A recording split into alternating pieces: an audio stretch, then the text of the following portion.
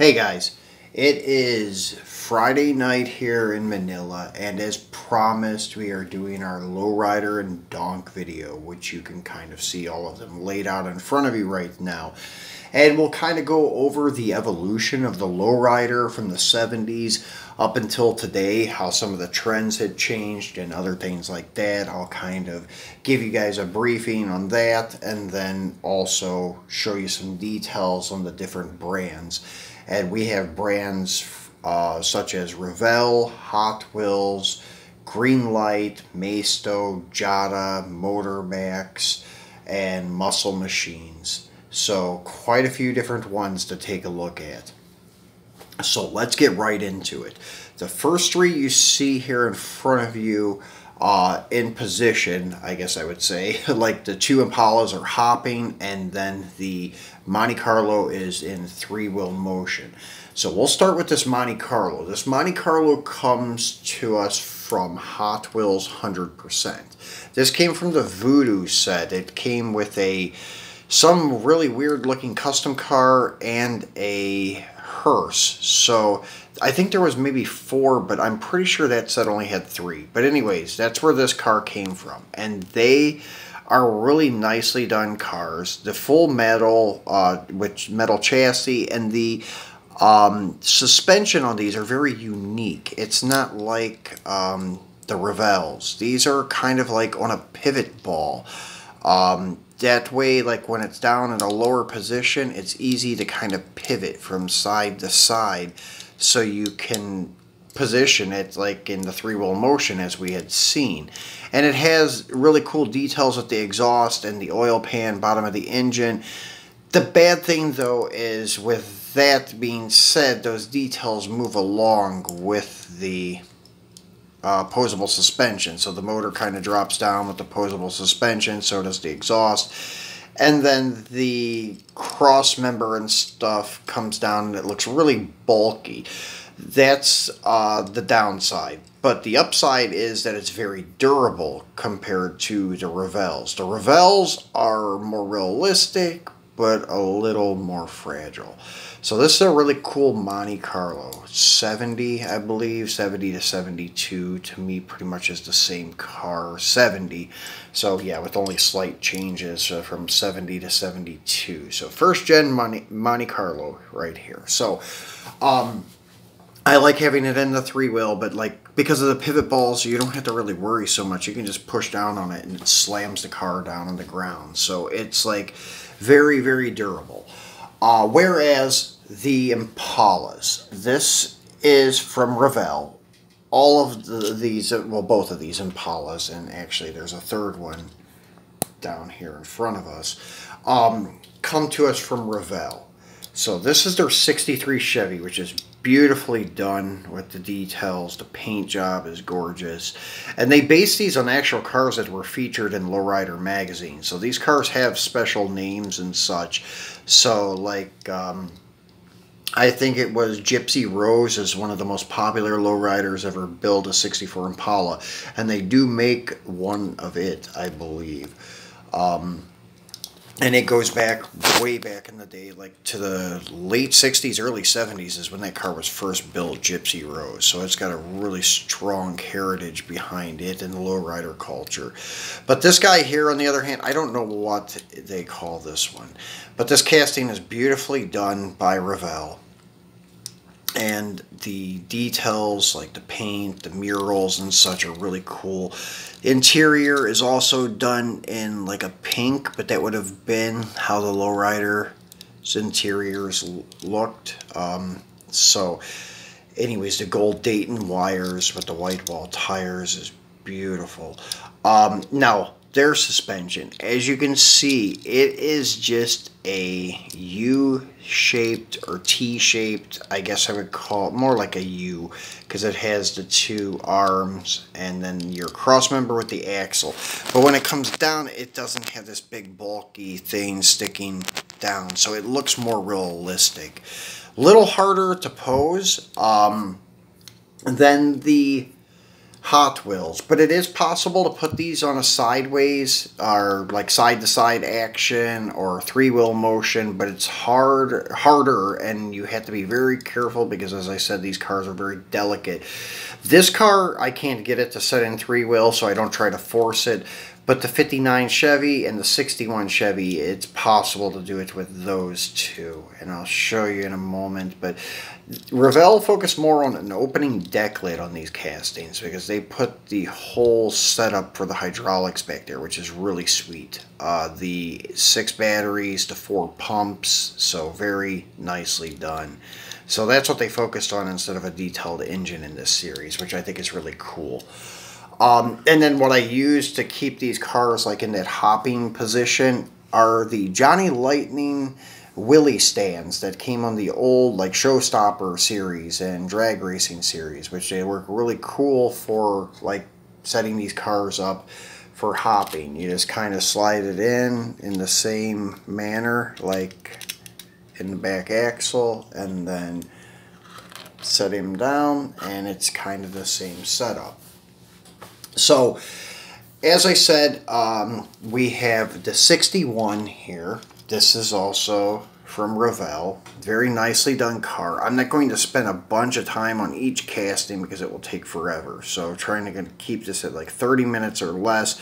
But this is a nicely done 61. As I was saying, like when we unboxed the Fast and Furious Hot Wheels one, that is probably one of the nicest 61s I've ever seen. This is nice, don't get me wrong, but I think Hot Wheels actually beat Revell, and that's hard to say, but the Hot Wheels casting from Fast and Furious is pretty sweet. And you see the vanity plate from California too low, so pretty cool. And let me see if I can get this thing positioned right, but it's, as you can see, like how I got the one side shoved up and one side dropped down. It's possible to finagle these T's or U's how you want them to, but you have to be very careful. That's the thing. You can't really like force it, but sometimes they'll snap in the way you want it. So as you can see, I've got the back one positioned the way I want it to. Now this isn't going to be a really high three-wheel motion, but it will be slight, as you can see. So you can make them where they are positioned in different manners for you, but in most cases it's just going to be like front and back, and that's it. So let's go ahead and take a look at the 59. And the 59, same thing. The trunk opens, you got your pumps and battery set up, really nicely done. And then that's the car at a full ride height, and as you can see, it's not stable on the Revells really with the three-wheel motion, but you can set them like that for some picks. And now these I don't like force down because sometimes it doesn't want to go. Like the front doesn't want to drop, but the back did. So it's best to like pick these up and push on the bar because they do break very easily. And the reason I keep emphasizing on that, I have a Monte Carlo that had a mishap. And as you can see, I got the back jacked up. This was actually a Revell model kit. They used to do the model kit thing like Johnny Lightning and like M2 machines, which is pretty cool. But because of these brittle T-bars, I had pushed too hard on it and it broke. And there was no fixing it. I even got a parts car that was from a swap meet, and it was pretty beat up, but I took the parts off of it. I was able to get my T-bar so you can get a close look at it, but I glued this area too much with super glue, so I could never get it opened again to replace the one piece. So yeah, that was a bad incident, but I never really expected to find a parts car, so that was why I glued it with super glue. But on this car, it doesn't have an opening deck lid like all the like regular blister pack cars. So the model kits didn't have an opening deck lid, at least not the Monte Carlo, and I don't really know why. And as you can see, the white wall on this one is kind of chipping away a little bit, but still nice display piece. That's why I keep it around, because you can still lift up the back end like I had it in the display setting out there on the road. And then like sometimes if you kind of play with it a little bit, you can get the front end to like set in a different manner that looks kind of cool. So those are the Revells. Actually, I have one more to show you guys, and then we'll kind of take a look at a couple Hot Wheels to compare it with. So the 71 Boat Tail Riv, which is actually a popular lowrider too. Not quite as popular as, like, say, the Impalas or the General Motors 80s G bodies, but still a very popular car. And this type of paint job with the clown and the city murals is kind of a little primitive. It's not really a great mural at all. This car actually has the opening deck lid too, but it's a little harder to see in there. And it's like, I think, a 2-pump setup with the batteries. The rear deck doesn't open as much as the Impalas because of that boat tail. So this also, I got the front up, but it slams down and gives it that slammed appearance. So very cool car. And actually Hot Wheels has a really cool 71 boat tail, and it's usually looks great as a lowrider. I know nowadays they're using it as like those sponsor brand cars in the main line, but it makes a really nice lowrider. This I will show you, but I just wanted to show you Hot Wheels did a pretty good job at doing the car with pretty close proportions, a little small maybe, because the Revells, I'm going to say, are pretty much spot on with scaling. Hot Wheels, as we know, is not spot on with their 1/64th, but still nice. This is the Super Treasure Hunt from 2011. I love this car because this is actually the, I guess you could say, like the first generation of lowriders. It has the 5-spoke wheels, which they're not Kragers in the lowrider world. They're called Supremes, and they were really popular before the wire spokes. Then you had the true spokes, like from Krager, and other things like the wire spokes that didn't have many wires at all. They were kind of the, I guess you could say, pioneer wheels for lowriding. But anyways, this car looks great with the gold, like, Supremes. Usually Supremes, though, you didn't see very often in gold. They were always chrome. And it just has this subtle, like, custom work on this car with, like, the custom grille, headlight area. Really cool. All the trim's done in gold. Gold interior, which is a little overkill. But, hey, that's how Hot Wheels is, because the front end and rear end, like chrome trim, plastic trim, is part of the interior bucket, so it's like all or nothing. So if they would have made it black, then you would have a black bumper. So they did the right thing by using gold, because with the tinted glass, the gold interior kind of looks like a gold crushed velvet or something. So very cool Super Treasure Hunt. Actually, probably one of my favorites from 2011. Although 2011 was the last marked year for Supers, and it was a pretty good year. First year that they ever put 15 cars in a set, too. So this is like a, I guess you could say, milestone year for Supers. Then we have another one. That's a Riv, but it's a 64, and it's also a Super Treasure Hunt that appeared in 2008. This car reappeared as a Super Treasure Hunt in 2013, but in my opinion, this is the best variant because of the chrome 5-spokes. These actually replicate the Supremes to a T. This is exactly how a lowrider would have looked from the 70s, with this pattern style insert type of paint job, and the chop top, subtle custom grille, then the chrome Supremes. Just, it screams like 70s lowrider. Basically, Gypsy Rose, that 64 Impala that was pink, had the pattern paint job with roses in it, of course, and chrome Supremes, and it looked really good, and it kind of reminds me of this Riv. So that's why I have this guy out here. So those two kind of represent like what the 70s lowrider culture looked like. Then you get into the 80s, which was still like that look, and then you had the more conservative original looking Impalas like this, and then mild like pinstriping type of things. And you were seeing more and more of the wire spokes starting in the later 80s and then going into the 90s and such. So yeah, basically those 70s through the 90s, it didn't evolve much except for like wheels, and that was it, and maybe some better hydraulic setups and things of that nature. But that would have been probably about it as far as I can recall. Now, going back to the diecast, here is a Muscle Machines 57 Chevy wagon, which I've done in one of my wagon videos, or I showed you guys in one of my wagon videos. This is from Jesse James series, and it also comes in like a turquoise, like maybe mint blue green color too. And what's cool about this, it does have functioning suspension, but it's not as like fully functional as like the Revells or the Hot Wheels 100%. Like, I think if you see my other video, you'll remember, like, you have to push on it and kind of wait for it to click, and it's kind of a little bit I don't know, hard sometimes. There we go. And it doesn't do much, but yeah, it lifts it up a little bit. As you can see, it raised the whole car up, and it has that different stance, and then if you push down on it and hold it, and then it locks in again, it's slammed again.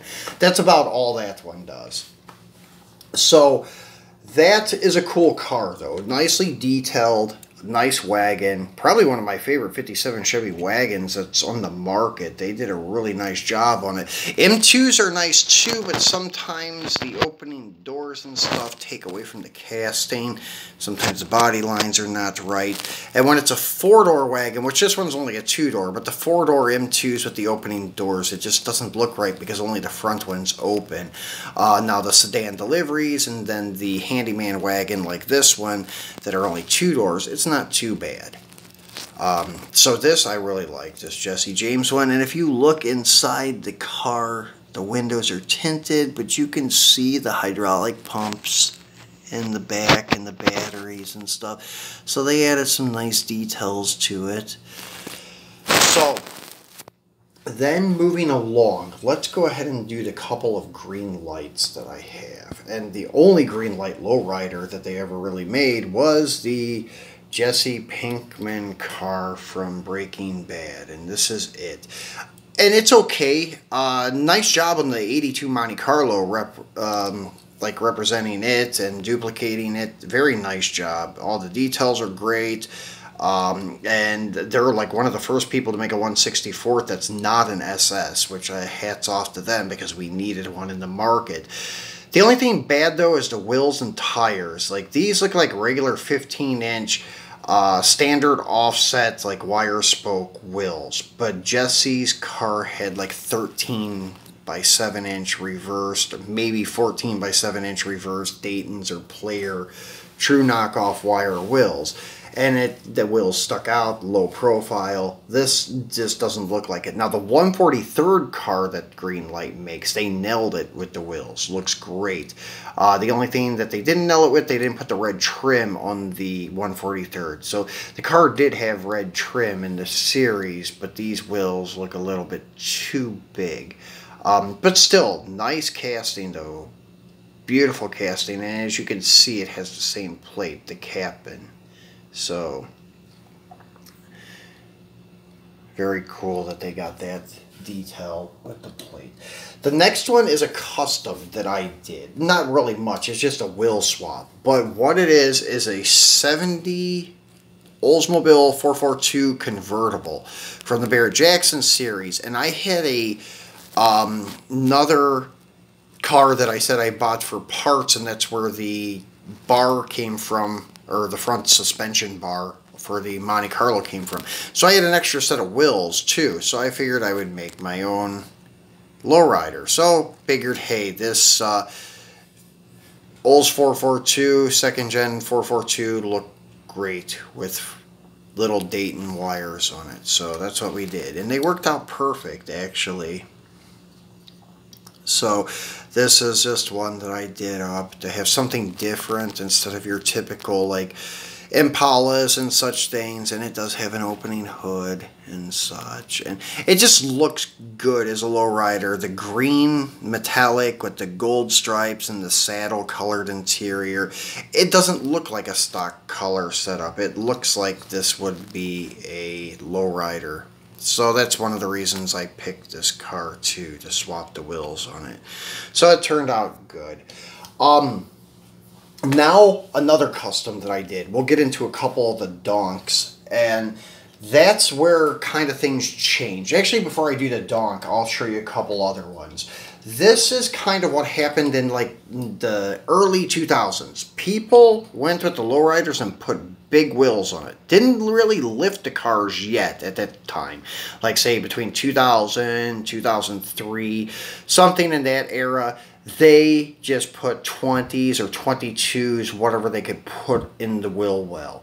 Maybe put some like spring spacers in it, but that would be it. They didn't go through the problem of actually lifting the car. So this, I forget what series this is from in Hot Wheels, but this is a Hot Wheels 63 Chevy. This is also a beautiful casting. They mislabeled the package though on these. They labeled it as a 64, but it is a 63. Nicely done car, and it represents exactly like what some of the Impalas in Lowrider magazine would have looked like, say around 2001, 2002. They would have still had like maybe even air ride instead of hydraulics or something, but still would have been representing the Lowrider culture. But yeah, not your typical thing. So that was a new trend as of like the turn of the century.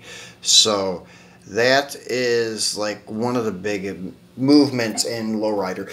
The small Daytons and the hydraulic setups were still there, but that's what they did. So here's a Buick Regal by Jada. They did a pretty good job representing that look too. But Jada, we call it Jada scaling. Like sometimes their big girth on the body is a little bit too big. The bumpers are way too thick on this car. But still, it's not bad. It's pretty cool. And West Side type of custom vanity plate.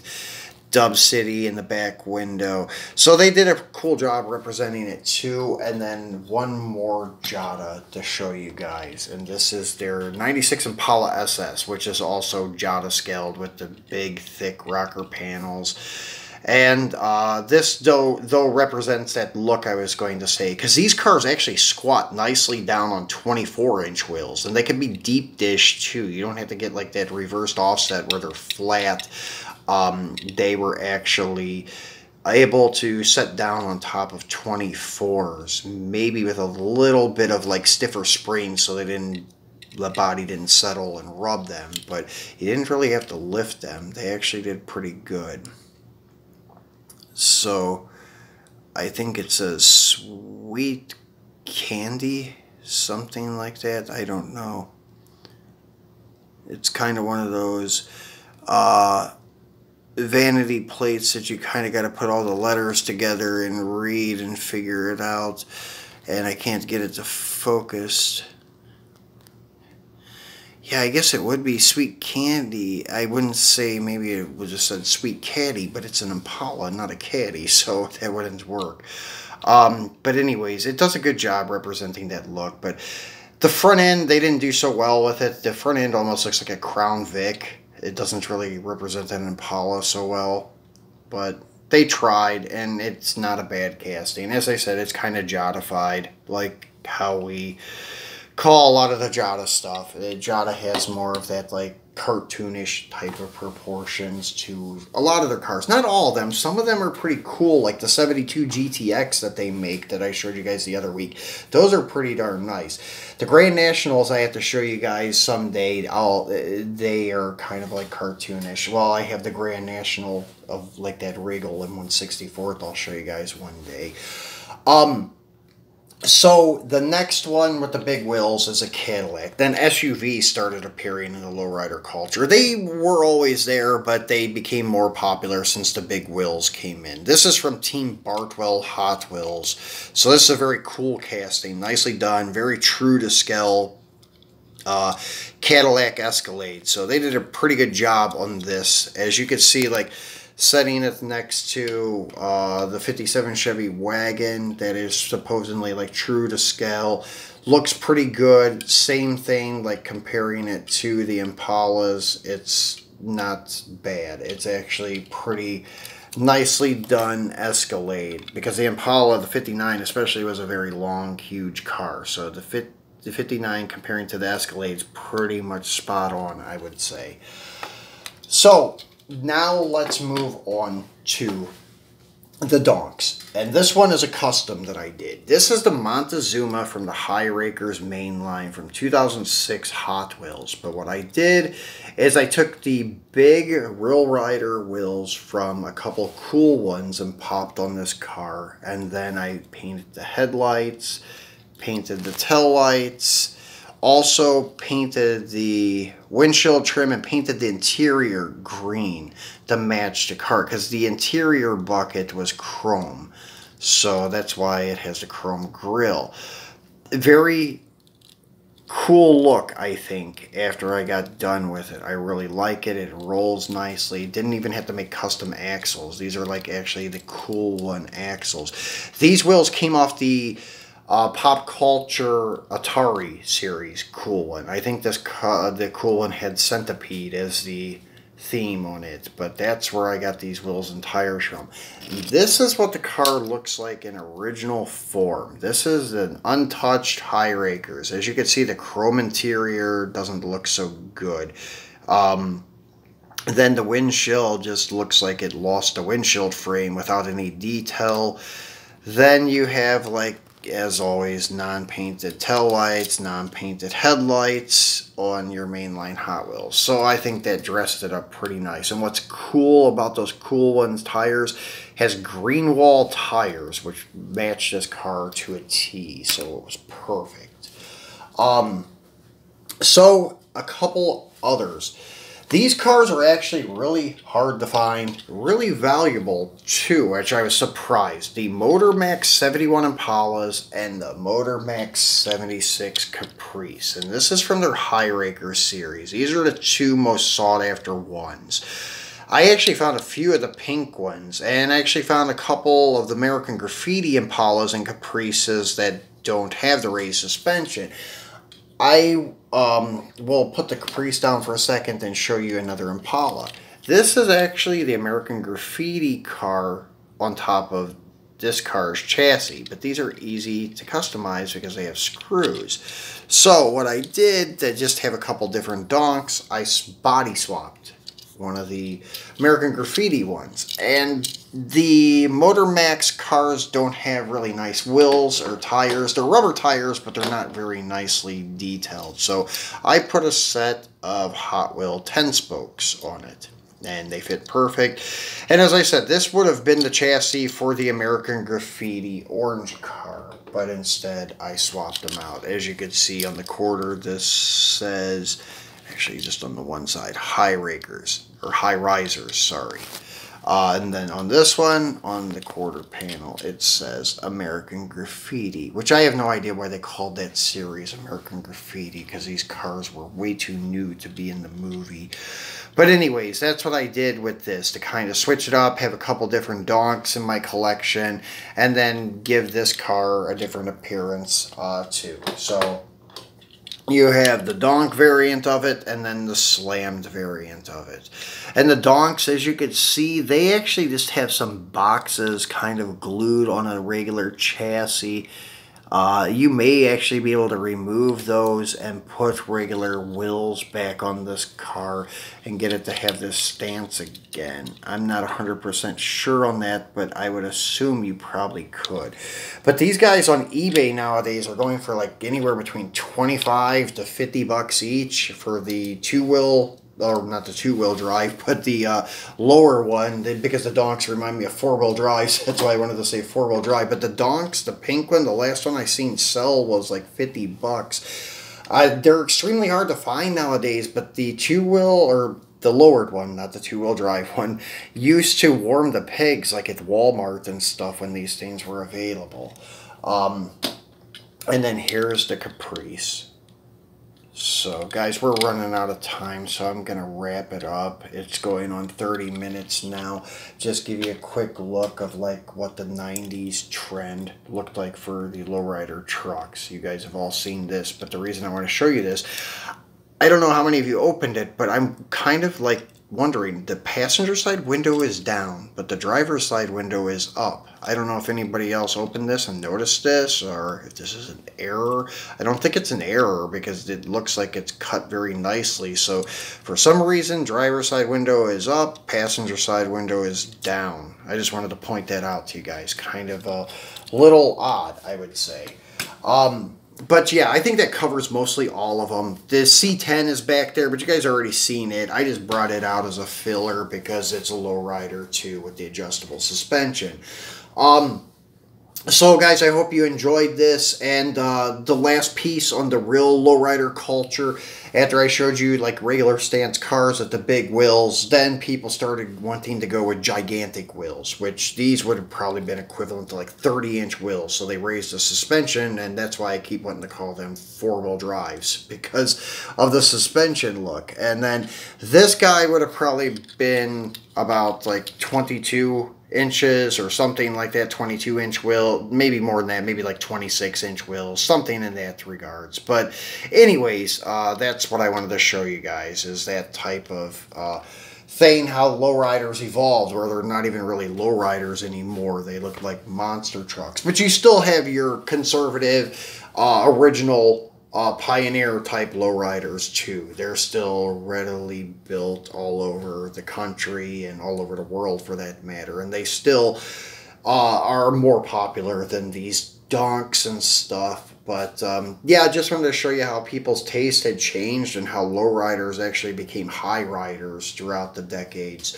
But anyways, this is the video. I hope you enjoyed it, and then on Monday we're either going to be doing some Greenlight movie cars or just some new Johnny Lightnings and some old Johnny Lightnings. Not sure which one I'm going to do yet. It depends on what is coming in this weekend. So I hope you enjoyed the video, guys. If you have not subscribed yet, please remember to do so. Please remember to give me a thumbs up, and please remember to share the video. Thanks for watching. Have a great weekend, and I will see you on Monday.